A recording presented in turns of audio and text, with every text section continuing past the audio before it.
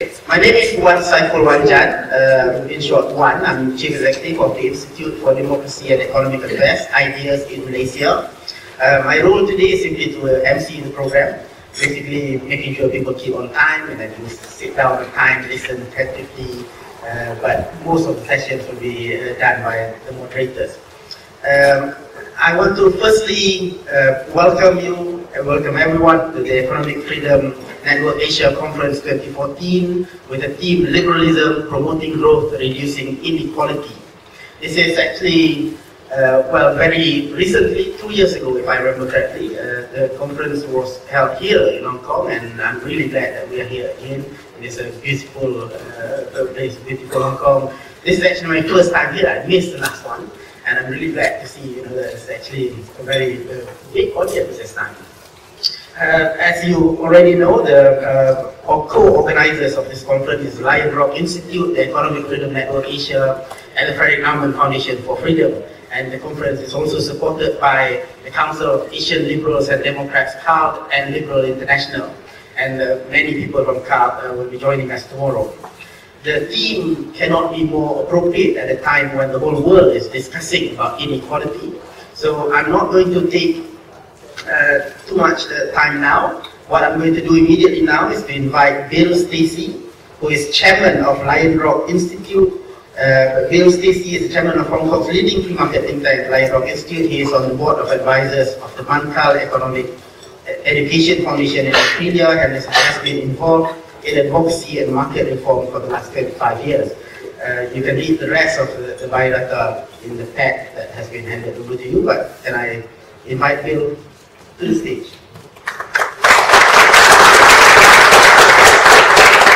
Thank you very much, Wan. Welcome to Hong Kong this time, and welcome to everyone to Hong Kong, and welcome back to many of you who were here for the same event 2 years ago. And Hong Kong being really a centre of the region. I'm sure many of you have visited Hong Kong in the past and regularly. It's a particularly interesting time, obviously, to be in Hong Kong at the moment. And the issues of this conference are being debated in Hong Kong very actively. I'd like to, having thanked you for attending, also thank Frederick Naumann Foundation, who are really instrumental in bringing this together, in organising the Economic Freedom Network across Asia, which is just so vital for those involved in free market think tanks, advocacy and policy work around the region, to keep in touch, to help us to collaborate together and to spark new ideas and an exchange of ideas and to generate the market of ideas in the region. So thank you, Siegfried, for your work and the work of your team in hosting this event with us. The issues in Hong Kong at the moment are really particularly interesting, and my daughter goes to a school where the headmaster has a PhD in experiential learning, and he says that there is no better way to learn than by doing. And so on the streets of Hong Kong, just down there, you can gain an experience in political debate and policy making on the streets that is very active at the moment by reading the newspapers, by watching the media in Hong Kong. I think you can get a flavour for the central debates around the theme of the conference, liberalism, promoting growth, and reducing inequality in a way that at other times you simply might not. And I think there's a caricature of Hong Kong that has been encouraged by The Economist magazine and others that perhaps this is not a centre of free enterprise, but of crony capitalism and a small number of people sort of pulling the strings and ruling behind the scenes. And I think what you see in practice is you can't do that with 7 million people in a small city. Individuals have to get on and have to cooperate, and even in the extremities of a big debate that had 200,000 people on the streets and very vigorous responses from both sides of that debate, in Hong Kong, there has been a degree of sophistication, civility, and seriousness about a debate about the future of Hong Kong that I think many of us here would find very encouraging. So we have some key themes, I think, at this conference that will be interesting to explore in that context. Is there a trade-off between the economic growth that produced much of the physical infrastructure around us and freedom? And I think many of us would emphatically say no, that the two are related in a very integral way. There's been a suggestion that earlier generations in Hong Kong that helped to produce this prosperity did so at the cost of stepping back and letting political freedoms take a back seat. And this type of issue is worthy of debate. And again, I would say that the earlier generation here, I do not think value freedom any less than the generation that is more prominent on the streets. So in Asia today, I think we do understand, have a very good sense of what is required to generate the growth that makes everyone prosperous. That more productivity is essential to people being paid more, generating more wealth for others, serving people better. But productivity does require capital and requires institutions that are friendly to capital. That the institutions that are friendly to capital are also the institutions that protect very fundamental liberties and personal freedoms. That the rule of law is an integral part of those institutions, and that there are indeed many different forms of the rule of law, all of which can be helpful, and that with legal competition can further our freedoms. The accountability of those who claim to govern us is absolutely critical to ensuring the protection of those freedoms over time, and that the free flow of information that we still do have today in Hong Kong, despite very genuine threats to that free flow of information, it is again one of the most essential protections of the freedoms that we value. I think we should remember that liberalism has thought very carefully about the issues of equality. And for liberals, equality is typically not an end in itself, and certainly not even primarily about the issues of economics and wealth that it often gets, is aligned with. It would seem to me that the Gini coefficient talks only about the very narrowest and smallest areas of equality that matter, and is very unhelpful to the debate about equality. As Hayek has said, there is all the difference in the world between treating people equally and attempting to make them equal. Whilst the first is the condition of a free society, the second means, as de Tocqueville describes it, a new form of servitude. Hayek also confronts very head-on key issues about values that are worthy of our discussion here when he says, we must face the fact that the preservation of individual freedom is incompatible with the full satisfaction of our views on distributive justice. When he says our views, I'm not sure which our is meant in context, but that issue of freedom and some ideas of distributive justice is central to the discussions that we'll have and the broader discussions we'll have when our friends from Cal join us tomorrow, I'm sure. So I think all of these are vital issues for us to discuss over the next few days. Many people do value equality in some form, but I think there is a risk that we allow this to trump more vital core liberal values and threaten our fundamental freedoms and liberties. And with that, I'd like to hand over to Siegfried and hope that we have a very productive session today. Thank you. So, as Bill just said, let us now welcome Siegfried Herzog, Regional Director of the Norman Foundation for Freedom, Southeast and East Asia. Ziggy was previously the regional, the foundation's country was previously heading the Foundation's country office in Manila from 2006 to 2010, and then the regional office in New Delhi as the regional director for South Asia. And now he's based in Bangkok. So,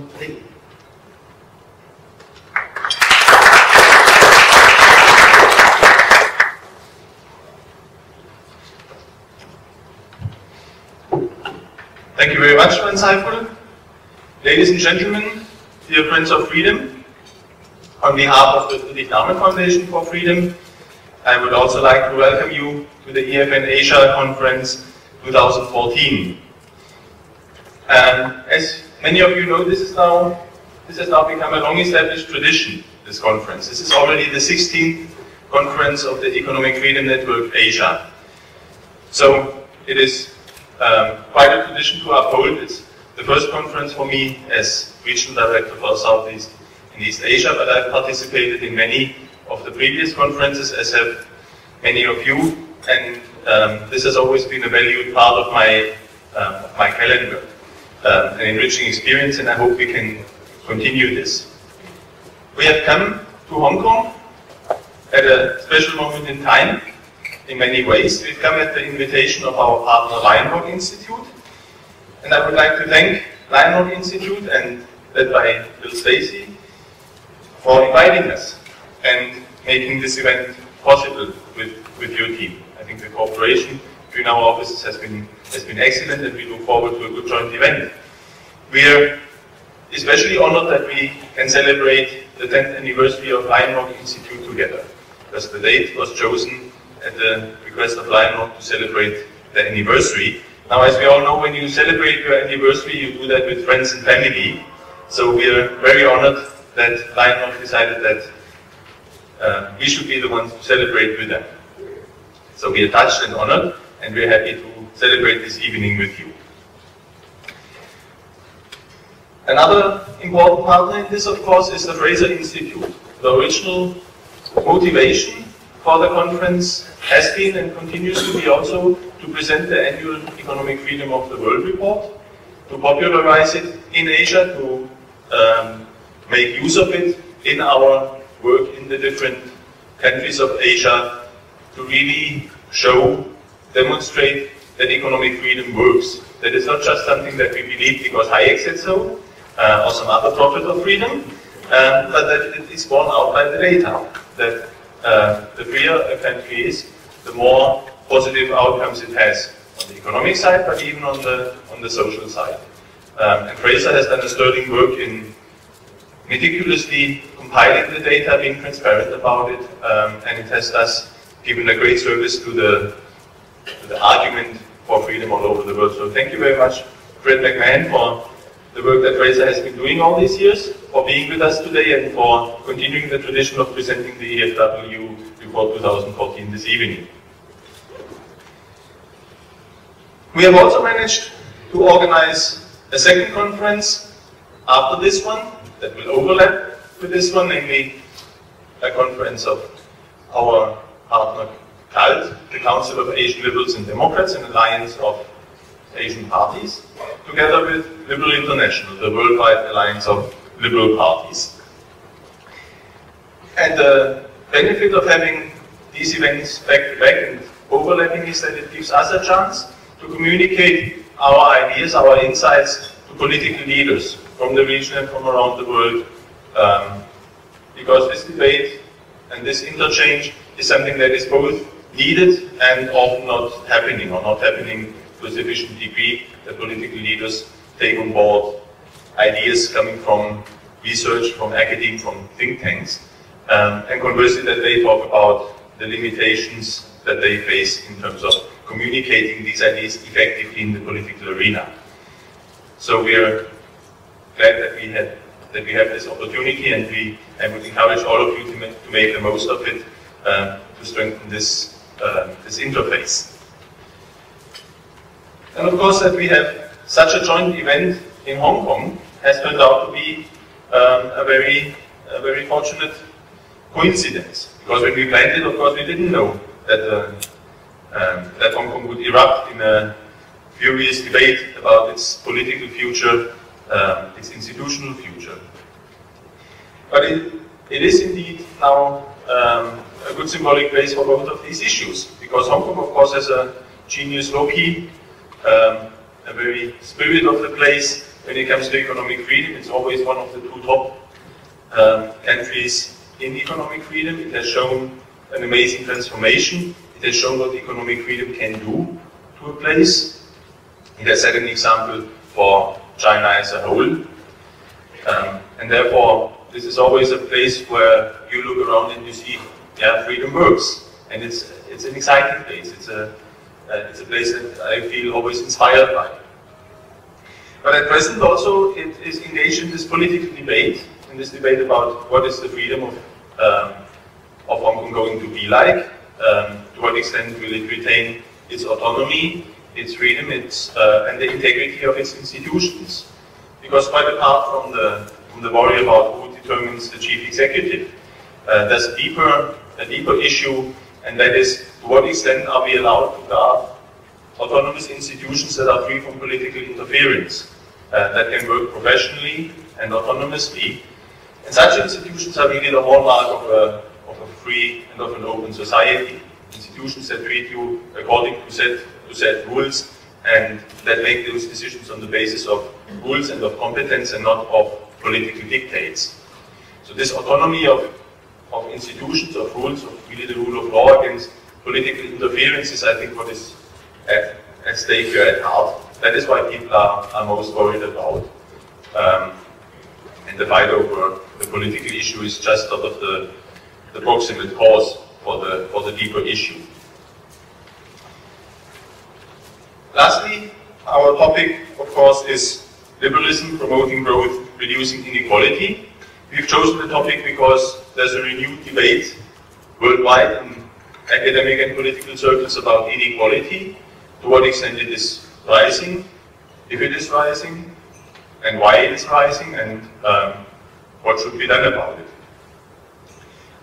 And these are questions that liberals have to confront.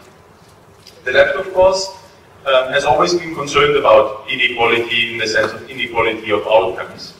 That finds it very hard to live with unequal outcomes, unequal distributions, and it's probably tapping into something very deep in our, can say, social DNA. If you believe in evolutionary explanations, that probably our social DNA harks back to the Stone Age, where we lived in tribal bands with no property and hence equal living circumstances. Now, we don't want to go back to the Stone Age, but we somehow still seem to emotionally dream of that sort of society, where everybody looks the same and everybody has the same. And so it seems to be a very powerful ideal at an emotional level, because otherwise it's hard to understand why the idea is still gaining currency after socialism has failed in country after country after country after country. And therefore it is something that probably will not go away, and that we will continue to have to confront. There are, of course, also serious issues that globalization has given probably disproportionate success to some people who are suddenly able to play on the world stage and reap benefits not just from a home market but from a global market. So this gives you returns to scale that were unimaginable before. We also have to look at issues where people have started to game the system, and where people who got economically successful use their money power to game the system and exclude others. So keeping markets open, keeping competition vibrant is also a challenge for us, which also means restraining private players in trying to game the system, trying to subvert the rules. And this is certainly especially a debate in the financial markets. What the right response is, there we can discuss, whether it's regulation, whether it's better structure of competition. But these are certainly serious issues that we will have to face. And we have to think about issues of social mobility. How do we ensure that when we treat people equally, we also give them equal access to opportunities, especially to education, to rights, that they can compete. So these are issues, I think, when we talk about inequality that are there that we need to face seriously. And for that, such a conference as this one, I think is very important. Because many of us work in circumstances, in countries, in societies where they are a decided minority, where the intellectual discourse is dominated by the left, by other forces, or by simply misinformed thinking. And then you often struggle as a minority of one, of a small group, and you sometimes also struggle to find responses and ideas to all the issues that come up. So such a conference is also very useful to network, to get new ideas, to learn how other people confront the same problems, the same challenges, and you can come back, as I often did after these conferences, with a sense of intellectual enrichment and reinvigoration for our cause. At this conference, we are very fortunate to have an excellent keynote speaker, Rasim Zerli, who I look forward to listening to, who has thought deeply about these issues and who will set the tone of our conference that we will debate subsequently. We'll also debate it with a focus on different countries in the format of the Asian World Cafe, that we give most of you a chance also to reflect on these ideas in the context of your own situation and sharing with others what the situation, what the challenge of inequality looks like in the various countries of Asia. Therefore, I look forward to an interesting conference. I wish us all an enriching conference, good meetings, intellectual nourishment, and renewed friendships. Thank you very much.